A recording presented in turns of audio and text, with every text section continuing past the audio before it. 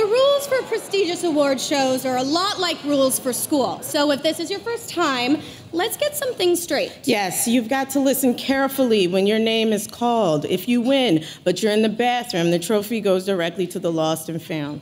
Yes.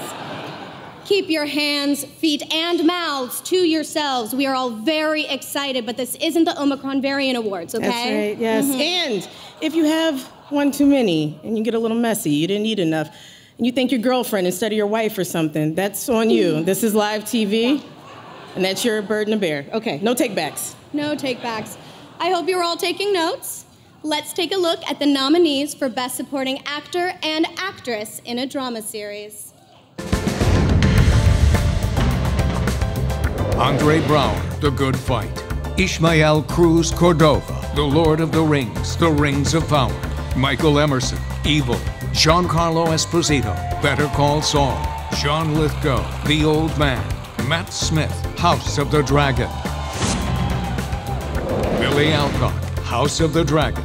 Carol Burnett, Better Call Saul. Jennifer Coolidge, The White Lotus. Julia Garner, Ozark. Audra McDonald, The Good Fight. Ray Seahorn, Better Call Saul. All right, we will be announcing both winners at once, so both of you should come up to the stage. Here we go.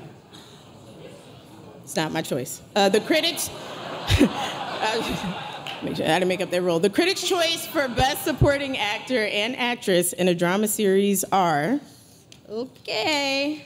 Oh, I already ripped it. You got it. Okay.